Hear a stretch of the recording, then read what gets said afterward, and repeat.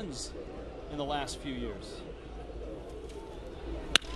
Ross hammers that ball with Paulino running. He may score. Into the gap it goes. Rumbling around third comes Paulino. And he will score. Cody Ross, RBI double. That's a good at bat. 100th double of Cody Ross's career. Now he can work on his second 100. Well, he got that 3-2 pitch and one of the few mistakes out over the plate. Nicely done by Cody Ross.